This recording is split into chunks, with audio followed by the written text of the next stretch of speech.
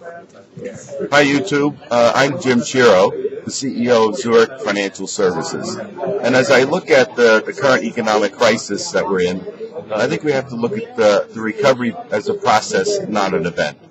I think we'll start to see recovery coming in 2010, probably mid-year. I think what we're finding still is the need to identify the issues, and I think one of the good things about Davos this year is the global debate around the issues, but now we have to divide action plans to move ourselves forward, and I'm confident that we will.